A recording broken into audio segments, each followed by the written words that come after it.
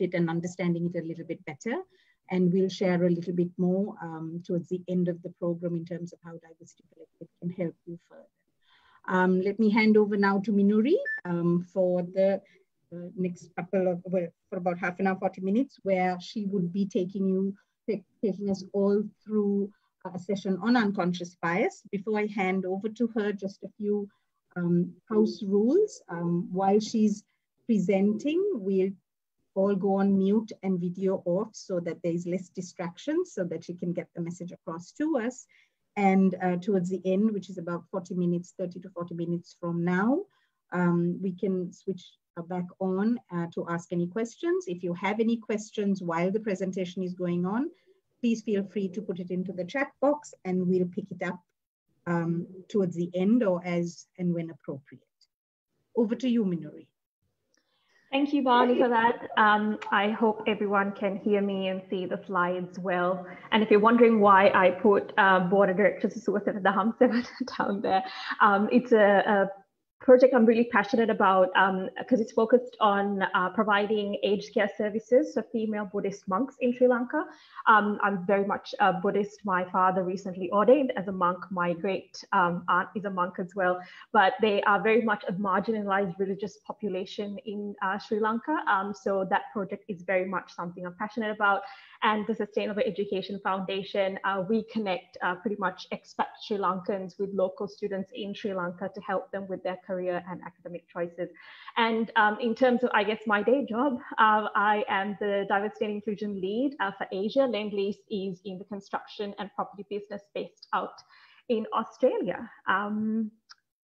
So unconscious bias. So why this topic, right? I love this quote from this movie, Blades of Glory. I don't know how many of you are familiar with it. About 10 years ago, it was a Will Ferrell movie, and it was made famous by a Kanye West and Jay-Z song as well. And they were referring to this song that made no sense at all, but everyone was dancing to it. Like, you know, everybody was repeating the lyrics, but nobody had what it meant. And Will Ferrell's character said, you know, nobody knows what it means, but it's provocative. It gets the people going. And I feel like diversity and inclusion over the last maybe 5 or 6 years has essentially become that because everybody is talking about it and throwing these words out there. Everybody just getting on the bandwagon without really understanding what it means. For me, the turning point was doing my master's degree, and 2 subjects that I took on out of curiosity purely was diversity and inclusion and sustainability. Really, you know, mind blown kind of moment there, taking those subjects on, and it really changed my perspective and to get a real appreciation for the value that diversity and inclusion adds to organizations.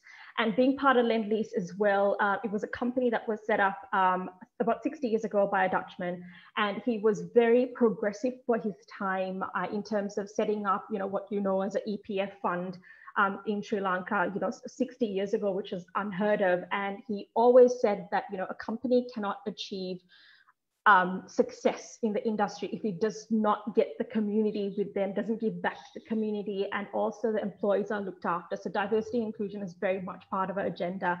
And I'll share with you some instances where, you know, doing certain training sessions and awareness sessions really changed my understanding of what unconscious bias is. And like I said, over the years, you know, diversity and inclusion has very much become about the campaign, the glossy photos that you can put in your annual reports or your job ads or whatever else. And it's kind of diluted from addressing the core issues that we really need to be talking about in our society, in our organizations, and also about having more open conversations as well. So it's moved away from that to more the campaign photo opportunity style. And every time International Women's Day come, I dread looking at my phone sometimes, especially the photos that come from some of the Sri Lankan companies involve women standing next to a cake that says Happy International Women's Day and cutting cake, or getting roses that says Happy International Women's Day. And I look at these and I don't get angry at it, but I'm almost like, you know, we've lost the meaning of what International Women's Day is, because it's just been commercialized for, instead, like, you know, if the suffrage women were to ever see these campaigns, they'd probably be like rolling in their graves, because days like International Women's Day is, you know, where we should be talking about the hard stuff, about harassment, about bullying, about the glass ceiling, you know, about bringing people in the office together and talking about these subjects, because roses and chocolates aren't going to cut it. But if you really look into why people are giving out roses and chocolates, I don't blame them, because when you look at what you see on your social media, in your advertising or product marketing, like, what do you see when you see a woman that is happy and beaming on our adverts or whatever else, is, you know, when they've gotten a piece of chocolate or something sweet, or with a bunch of flowers or jewelry, right? So that conditions our mind to think a certain way, to go, oh, this is what makes women happy. Well, no, equal pay is what makes women happy. And that's what we need to be talking about, and using days like International Women's Day to raise this awareness, to start having these conversations, because chocolates and roses ain't gonna cut it. So that's what, like, even people who organize these sessions, to go, okay, what do you as women want on these sessions, is a question we should be asking. So this is a great segue to go, you know, what is unconscious bias, essentially? How do these things influence us and sometimes stop us from having the conversations that we need to in terms of diversity and inclusion agenda? So unconscious bias, to give you a very, I mean, you can Google all this, right? So I'm not going to get too much into the definitions and the various types of biases. I'll just give you a quick intro.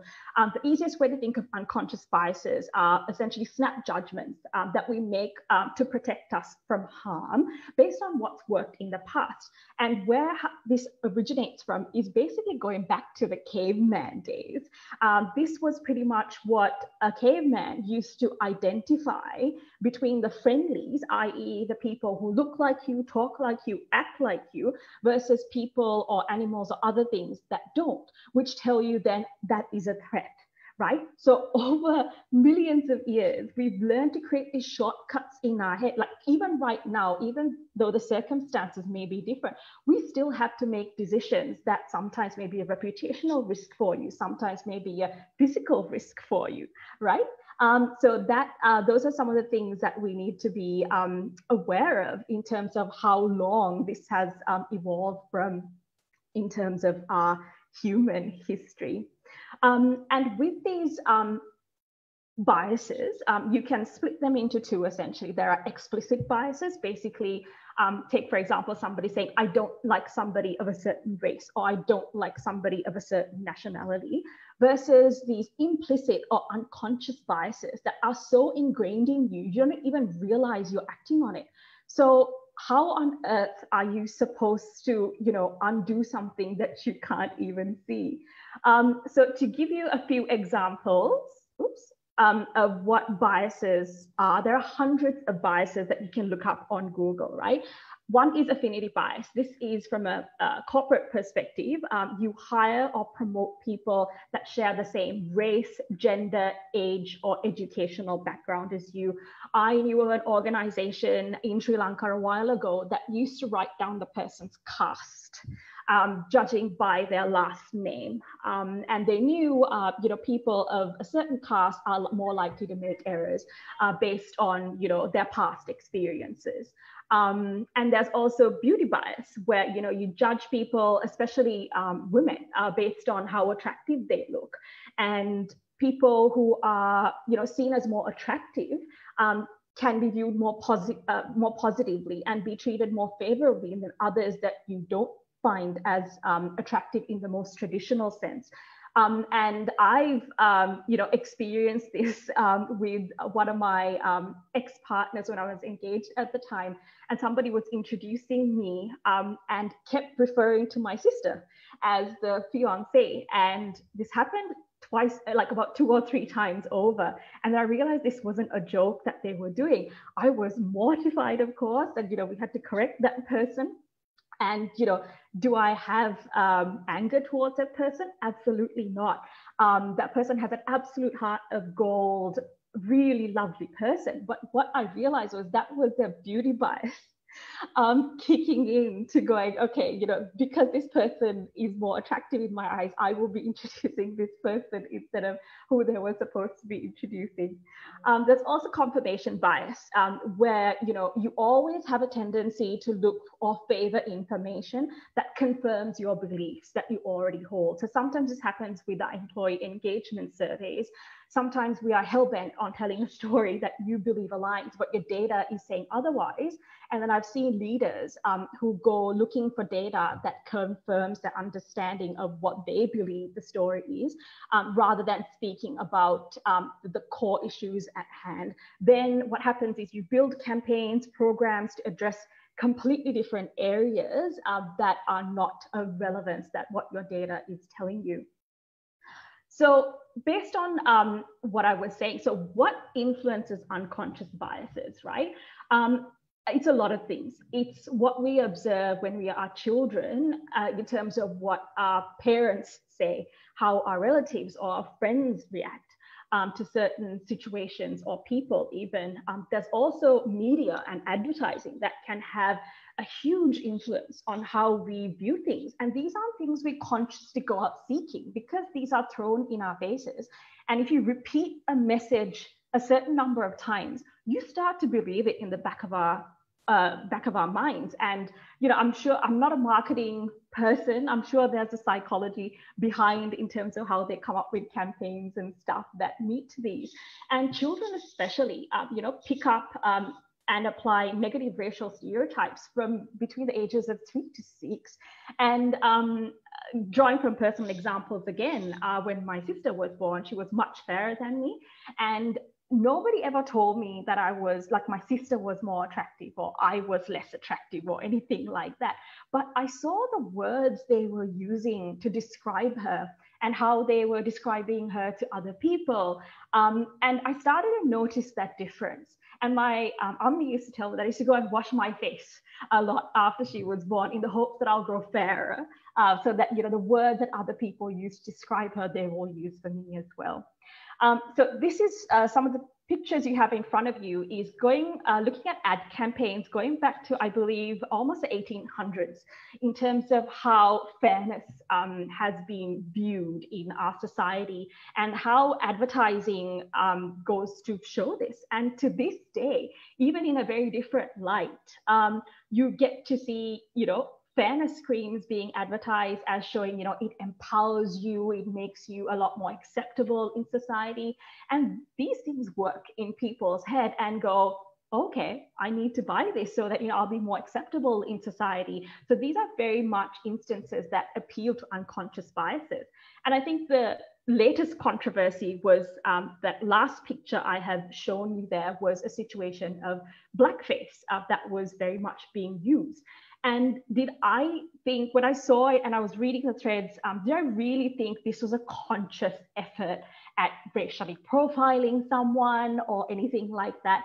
Not really. And I really think it was very much an unconscious bias on whoever was doing this production to make this character stand out from the rest, because, with method acting, you want to really distinguish yourself from the various characters you played in the past. And they've got, yes, let's make this person dark skinned, because in real life, they are what you consider a very attractive person. So how do you make this person different?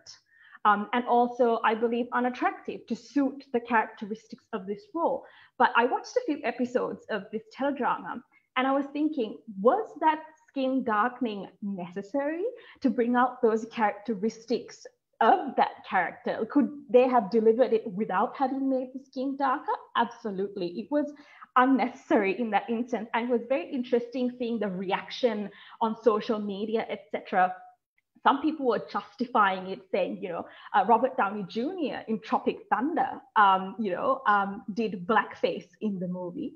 But, so this was completely justified because it was required for the character. Well, no, because you had to understand where that movie Tropic Thunder was coming from. It was doing exactly what we are speaking about today, is calling up the stereotypes and the cynicism in Hollywood, where you have a white actor playing a black actor when it's completely not necessary, when there are perfectly great Black actors out there to perform these roles, right? And interesting enough, that movie also called out a character that was a Black male rapper who was gay and could not come out as gay because he had to appeal to this certain stereotype. Because, like I said, if you've seen an image enough and more times of what a Black rapper in the US needs to look like, you start to expect that from everyone else that comes down the line as well. So when people in that situation, for example, they weren't unable to be them true, authentic selves as a result, because there was this stereotype or this unconscious bias, that he needed to appeal to. And with the comments that these, I guess, actors, and I believe the partner was sharing as well, they were in complete denial that this sort of thing actually happened. Like, what they were doing is wrong. And in situations like, you just stop and ask, okay, why don't you get the point? And I guess with discrimination, usually if you are part of the majority religion and the majority race of a country, you've had your parents' support up through to almost your tertiary education, the likelihood of you having experienced any form of discrimination is probably very, very, very low. I was one of them. I did not experience any discrimination at all growing up in Sri Lanka, but moving to Australia and other countries and working there, absolutely, I have experienced discrimination. And you are able to tell between what the explicit biases are and what your unconscious biases are that people come at you with, things like, oh, can you change your name, to make it easily pronounceable, for example, were some of the things that you experience. So I think it's very important in situations like, this, where you are faced with something that you are uncomfortable with, that a dialogue be had. And I think that's what's important when it comes to unconscious biases, rather than, going at somebody because they've never experienced it ever in their life. It's about trying to have the conversation. So can we overcome bias? My response to that is, I love this quote, which kind of tells you where I'm trying to get at, by Alvin Toffler. I highly recommend you read this book as well. Touches a bit on why we need learning experience, diverse learning experience in our lives. And he says the illiterate of the 21st century will not be those who cannot read and write, but those who cannot learn, unlearn, and relearn. And this is, to me, in my experiences, having gone from like the 20th century to the 21st century, stays true to its word, right? Because the reality is some people are afraid to change their mind because, like I said, it goes against everything sometimes that have been taught to them for decades, if not millions of years of evolution you're trying to go against, right? And some things we really struggle to unlearn.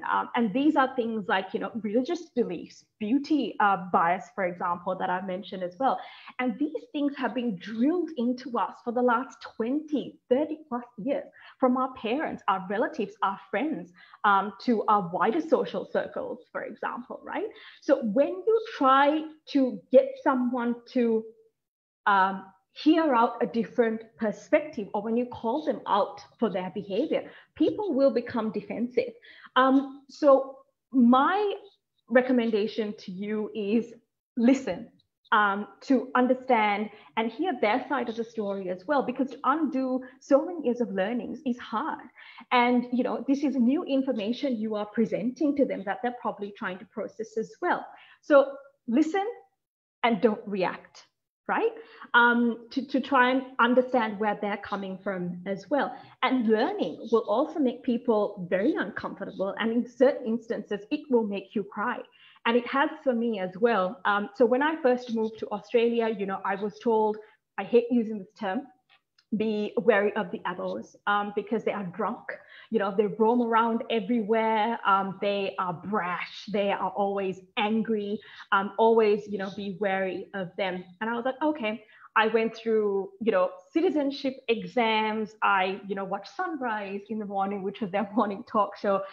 none of this was spoken about. So we were all happy and dandy Australians, getting along our business every day. And then when I joined with Lendlease, they are very hardcore supporters of the Reconciliation Action Plan, which is essentially providing opportunities to the First Nations people of Australia, the Aboriginal and Torres Strait Islander people of Australia.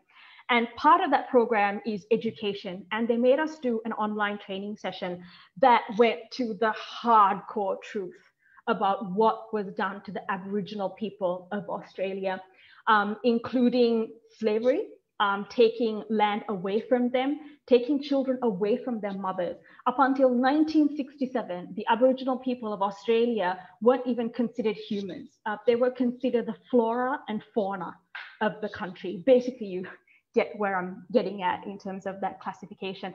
And I was so shocked. I couldn't continue with the training. I was so shocked that I started crying at work because I was led to believe this whole thing that these people were angry and they weren't conforming to our ways of life, when they have a beautiful, amazing way of life that was just so different to how it is. So when you're applying or pressuring them to conform to a certain way, they're not going to, because you understand why things like family mean so much to them, why the land means so much to them, why they, because the concept of land doesn't apply to them.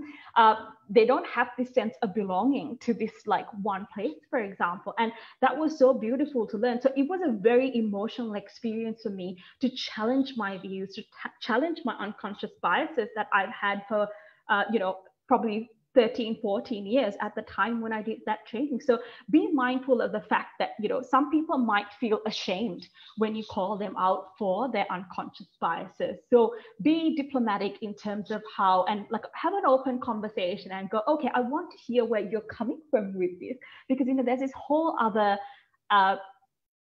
perspective that you need to, think you need to consider.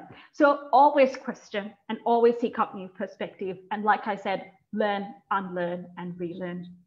I love this quote also by Martin Luther King III with the recent BLM movement that was happening, where he said, as his father explained during his lifetime, a riot is a language of the unheard. And I think this is so key for us this day and age, where we're always reacting to things, whether it be on social media or, fake news reports that we see. We are always reacting. We don't, I feel like, sit this day and age and listen to learn. We're listening to react.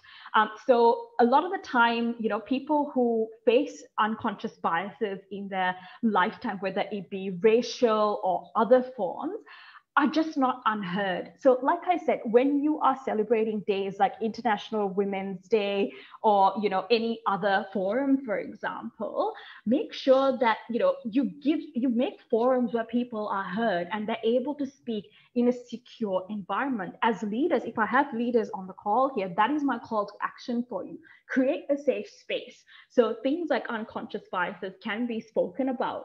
And when people are heard, they feel recognized. Because otherwise, what happens if you don't do it in, I guess, a safe zone is you have pretty much these rights, whether it be people, not turning up for work or, taking your brand name down, for example. That's what happens because they don't feel unheard. And to me, being in diversity and inclusion or HR, when you look at a lot of our problems, a lot of the frustrations that come from are where people don't feel like they are heard in organizations.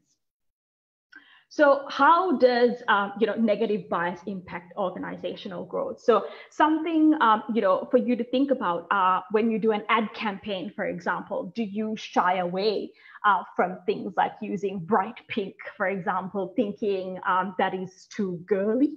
And does your recruitment processes have things like age, gender, marital status as part of the hiring criteria?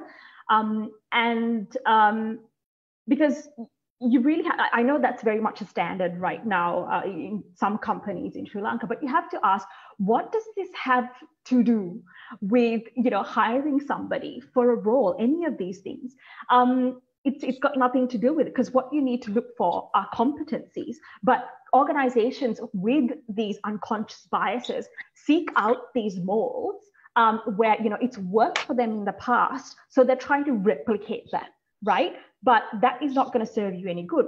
And one thing I want you to think about as well, and maybe during our Q&A that we can open up for questions, is, you know, do your recruitment ads also call out for years of experience? Right? I know this is very common to ask for years of experience, but what you do by including things like years of experience on there is you automatically discourage women and men from lower socioeconomic backgrounds that actually have care duties and have taken time out of their career to care for elderly parents, children, etc. So the minute they see that ad and they go, oh, they want, like, you know, 10 years of experience, I've got only 8, you automatically discounted them from the process. And these could be completely capable candidates that you're discouraging from even hitting the apply now button. So you should be focusing on, you know, your job ads and stuff, what outcomes you're looking for from candidates. And that's more likely to encourage women and other minorities, even from, say, the LGBTQ plus community, or even men with care duties or people with disabilities, to apply for these roles, right? And all these, even the words that you choose on ads are very much influenced by unconscious biases. So I really like you to take this time, once you go back to your offices and review things like your job ads and see, do you use words like manpower in there, for example, right? That really might deter a diverse pool of candidates coming into your organization. It also stifles new ideas, right? Because if you don't have a diverse pool of people in your organization, you're going to churn the same old crap again and again, right? You're not going to come up with any innovation basically in your organization as a result, nor would you have people that challenge you, especially when you're doing projects and you're trying to identify things like risks, for example. You're not going to have, your devil's advocate or, somebody else who thinks a different way to help you through those processes. Also, you will probably have very limited access to new customer bases. In our organization, we have a gentleman who is wheelchair, uses a wheelchair. And because of his ability in terms of accessibility and his knowledge, we make our buildings a lot more accessible for people with disabilities as a result, that we wouldn't have had insight to or access to if we all had, able-bodied people trying to come up with these products, right? And also the mental health impacts, because if you have these negative biases, because mental health, I think, is something that's just hardly spoken about in organizations because of stigma that's attached to it, right? And that's not what you want to do, because when you have these unconscious biases and people pick up on these things, right? When they see people of a certain stereotype being promoted, or people of a certain, look or the way they act being hired into the organization, and, what I'm saying, you feel like the black sheep, there's no inclusivity, you can't speak out about things because, everybody's like, those seagulls in Finding Nemo that just repeat the same thing again and again.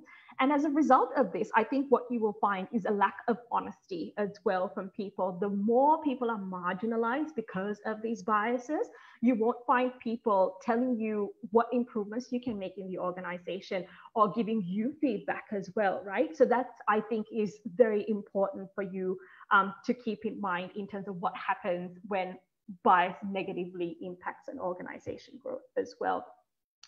So what does an organization without bias look like, right? To me, based on my experiences, it has access to untapped talent pools that you wouldn't consider traditionally. Like I said, minorities, people with disabilities, even people who identify as LGBTIQ will be encouraged to apply for your organization and thrive in your organizations. Your employees will be open to learning new things because they're constantly being engaged and challenged in a good way. They're also not afraid to voice their opinion. They are not afraid of any repercussions that may come their way. They can be honest in their opinion. They're also not afraid of failing and taking calculated risks, which means probably new customer bases and new products and new markets for you. Employees are always trying out new ideas because, again, they're not afraid to fail. And you have, all these diverse views that come in to support you along the way. It is also rewarding. So you don't have to have specialist reward programs where you give, gift hampers or points or anything like that. It's part of the job. So, you feel part of a team, even though it is diverse, because those biases are not there. You feel free to be yourself. And also, you're hired for the value fit, not the cultural fit. And the difference there is, think of value fit as a jigsaw puzzle, whereas think of a cultural fit like you're trying to weave a pattern. So when you hire people for cultural fit, you're trying to pretty much fit people into a mold that you already have. And like I said, you're just going to churn out the same people again and again. Whereas when you look at your organization, try to look at, especially in your team, to ask what is missing in my team. If I have 3 people that are really good at doing one thing, and I need this one other thing done that you're not getting the skills from them. So what the new person you're hiring into the organization, can they be completely opposite to this and fit that jigsaw puzzle, right? And also performance is assessed based on outcomes, not about what people think about each other. And this will be very evident as part of your, performance reviews. So like I said, you can talk about unconscious biases, which is great to opening up your culture. But if your systems and your processes don't account for this, you're not going to have an organization that is without bias.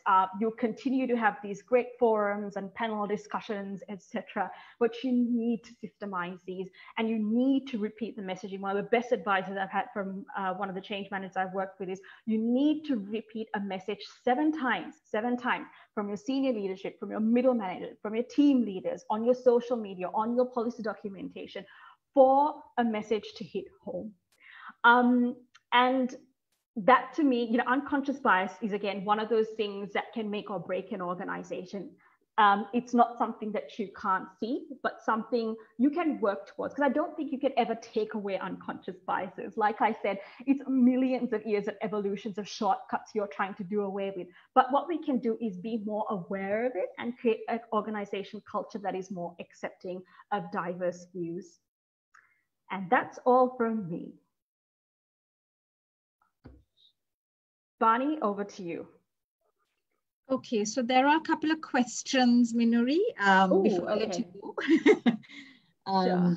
So here we go. So Bimal is asking about what are your thoughts of people acting on instinct, especially when data is not always available? Can instincts be different to stereotyping or unconscious bias?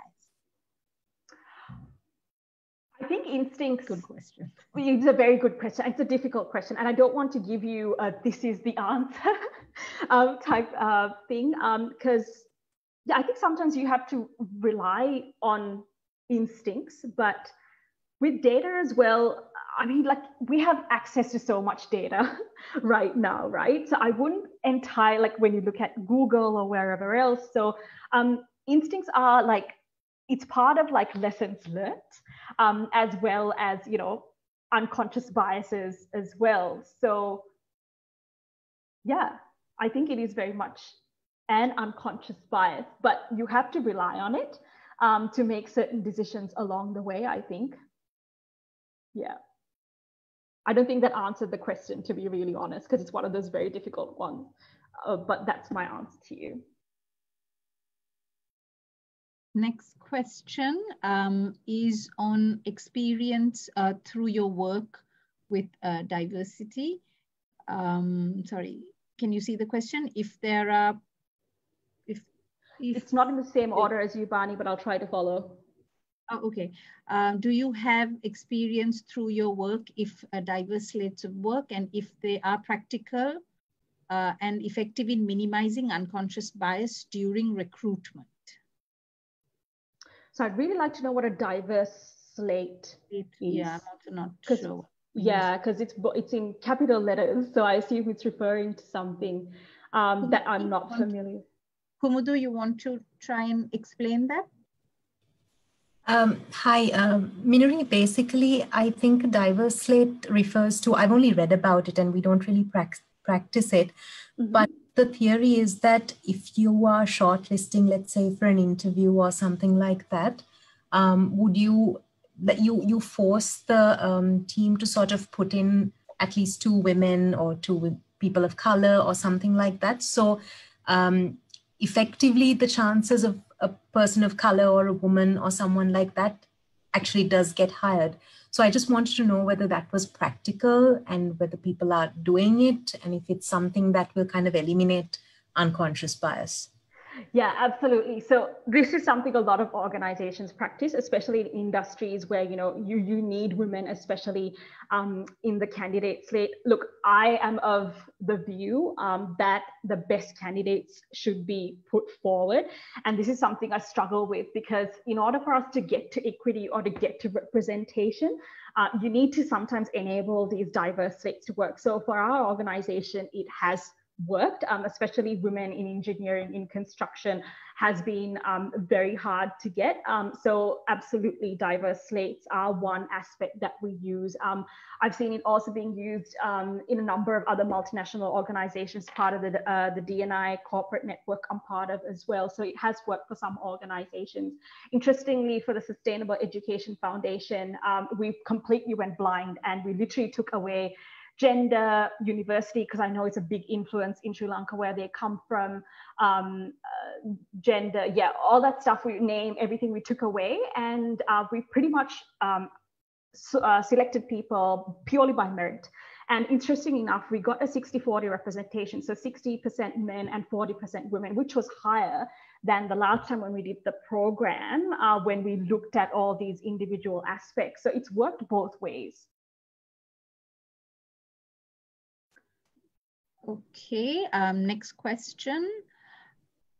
How would you address the following issue? A common statement through a few managers in organizations I work in usually say limit females in the recruitment shortlist, please. Why? Because they can't work late nights. When they get preggy, they will need a lot of leave. Okay, let me just calm down for a second.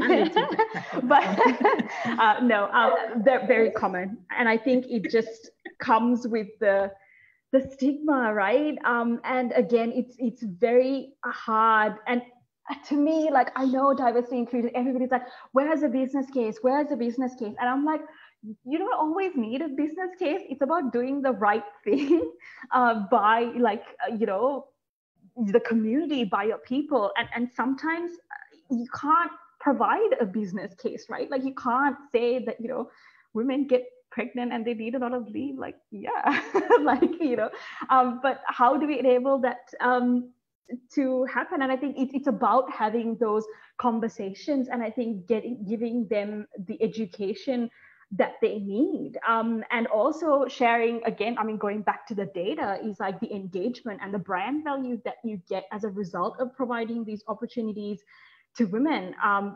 And that's the really businessy side. But I mean, I always argue, like even now, some of the programs I do, they're like, why? And I'm like, because it's the right thing to do, right? It's about providing opportunities to people. And yeah, I mean, you can obviously come up with a business case, but I would always go with it's the right thing to do. And look, if your managers don't think like that, maybe you should reconsider what kind of organization you work for as well. Yeah. Minuri, if I could just add to that, this is Chinti. I think it's absolutely the right thing to do. But if you look around, the population, majority of us are women, right? And which also means if you are a company that's providing any kind of product or service to the greater population, you're serving women, right? And the simple fact of the matter is that diverse opinions make a better product, make better services that you deliver to that population, right? So that to me, so while I'm also the president here, I'm also a CEO of a company, that to me is the business case, right? If I want to deliver the best possible service to my clients, I need to make sure that I get diverse opinions, not the same opinion. and diversify my team, not just from gender perspective, but all aspects of diversity. I hope that helps answer Suantri's question. I'm going to move on to the next question because there are a few more. So next question is, I have minimal experience working in companies in Sri Lanka. Therefore, this statement can't be generalized, but I have not seen much effort from companies in Sri Lanka to address the unconscious bias compared to companies in other countries. What do you think Sri Lankan companies can do better to solve this problem? Join DCLK is answer, but it's very much, attending these sessions, raising awareness. And I guess there's also the question, if management isn't doing anything, what can employees do, right? And, employee resource groups are areas that I find very successful in trying to push the agenda when it comes to diversity inclusion. Because if you have people who are passionate enough to drive the conversations, to start having these I guess, subjects as part of the agenda in organizations, you can get this through. So our company is construction, and we actually have an award-winning LGBTIQ movement, right? Construction industry is probably the one with one of the biggest stigmas when it comes to, the LGBTIQ populations in any country, given the stereotyping. You can imagine what the construction industry looks like. But we had really passionate individuals, both in an office setting, a site setting, and at a leadership level as well, where some people actually, because of these ERGs, for the first time in their life, they came out as gay. So that's the power sometimes if employees band together and create ERGs that you can have to raise these matters with organizations. But even joining organizations like DCLK to attend these sessions and then, spreading the word, I think is very important as well. If I may just add one thing, being an HR person, having worked in Sri Lanka for the past 15, 20 years, you're right. Certain leaders of companies don't see this as a priority, don't see the business value.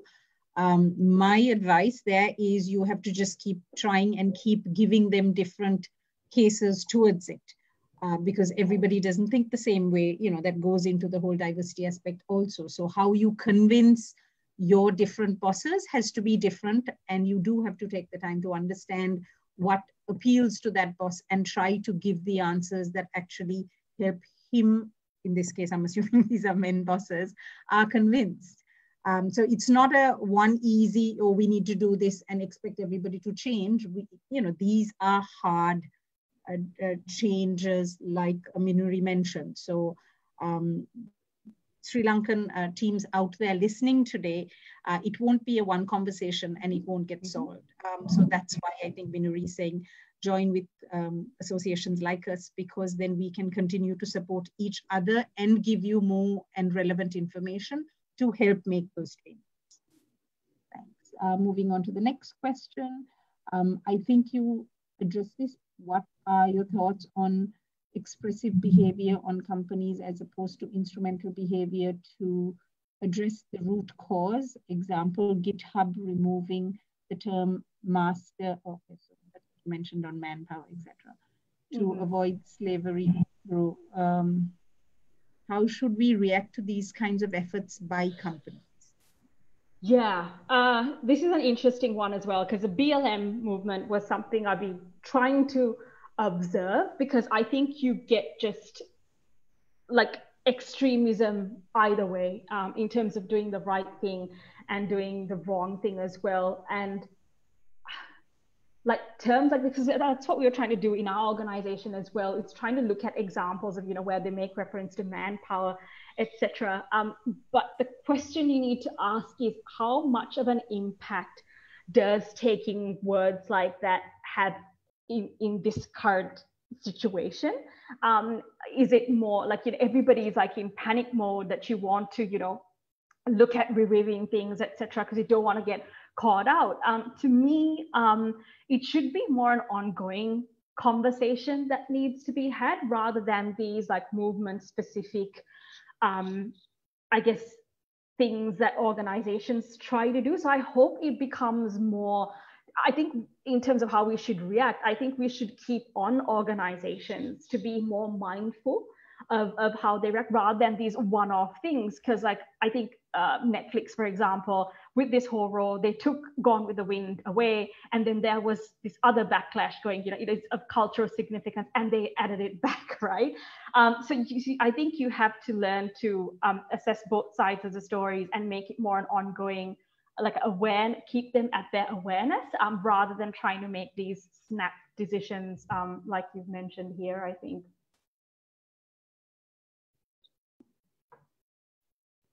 Next question. Interesting point on value versus culture fit. Do you think this is more relevant in non-Western regions? I feel culture fit is something that's given a lot of prominence in our countries. I think it's prevalent everywhere, because like I said, these unconscious biases come into play. And I think without the right training for your managers in your organization, sometimes, like I said, with the examples I gave, they don't even know what they're doing is wrong, because what's worked for them in the past, they just keep applying, right? So you have to call these out. And I have seen it in like Western countries as well, that's worked, where, people with a funny sounding name, they don't hire because they think it's going to be hard for people, on the assumption that's going to be hard for people to pronounce. So I think it's very much everywhere. But I'd like to think Sri Lanka is very much evolving. I've seen some great companies who've gone outside the mold to hire, and we are having conversations through forums like DCLK. So I think it's in both sides, not just the, I guess, Eastern countries, I say, or South Asian countries. One more question and a few comments. Let me just get the question. Do you believe in quotas, and how do you balance that against building an environment of meritocracy?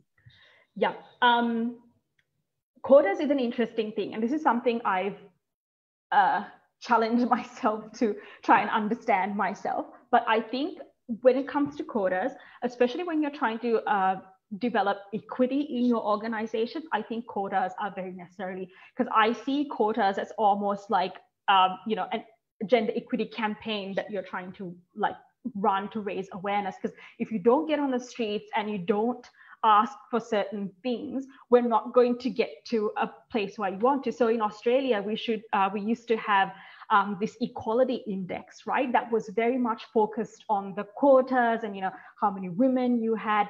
But once with quotas, they were able to get the numbers to a reasonable standard. Now they start reporting in terms of other equality means, right? So I think to get to a point of equity, and not equality, equity, I think you need quotas, especially for minority populations like women, people with disabilities, to get to that, to force ourselves to get there.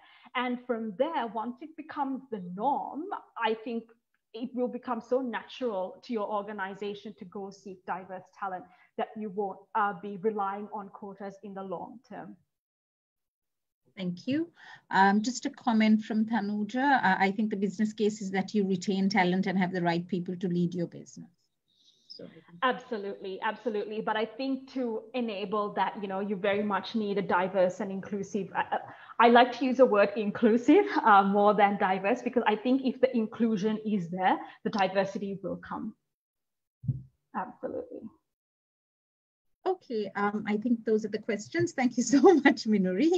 I think the questions took as long as your presentation, so that means that was engaging. No, love it. That was good. Just to wrap up, everybody, thanks for being here. Just wanted to share with you a little bit about Diversity Collective and what we are offering to help with the change programs all of you asked questions about. Here are some of the sessions that we are putting together and we have right now, not limited to, but what we do ask of you guys is if there are situations, issues that you'll have and you'll want support, by talking to us, we can come up with other trainings, other sort of consulting solutions that would help you all to actually make the case in your companies or to your boss or to any particular person in any institute that you're working for. I know we refer to corporates a lot, but this is not limited to corporates. any group of people working together. So some of the programs we have here, we have inclusive leadership and what that means, and how to kind of highlight behaviors in managers. Then we have accelerating gender diversity, which is very much a great session to actually get a conversation going with the women network in a company. Would be a great starting point. Then we do have a little bit, since we do have a lot of tech women in our association. This is on Agile and Scrum, about how you get certified and how you move it forward in your company. Personal agility is another good one on personally managing your effectiveness and becoming agile. Then the last one I've put on this list is about managing teams remotely, because now when you think of the world we have got thrown into, a lot of this becomes how you manage differently, and being able to manage emotional well-being and be able to understand the diversity of your team becomes important, and how you actually manage them inclusively. So here are some of the programs that we have. On the left, we have also shared with you, if you want to join Diversity Collective, you can click on that link, and it takes you to how you can stay connected with us. And if you want to contact us regarding these programs or any other questions, we have an email address also given down there. As I mentioned before, this is one of a series of webinars that we are going to roll out. Please look forward to the next one that we will signpost within the next couple of days. So that's it from me. Just wanted to finally mention the different ways that you can engage with the Diversity Collective Lanka. You can become a member by signing up, like I just mentioned. You can do more, like Minuri has been doing, to actually volunteer, to share information, get involved, and go into the communities to make a difference. And of course, the most important part, that where we require funding, you could be a sponsor. If you're a company, you could take some of these programs on, which helps Diversity Collective in raising funds in order for us to go into the community and do more. Because like Chinti mentioned, we do a lot to try and raise visibility of women who are doing all this, but also to be inspirational and be mentors to young women out there who need to see women being part of the change, so that they realize it's possible. So I thank you again for joining us today. Hope this was useful, and hope to see you soon. That's a wrap.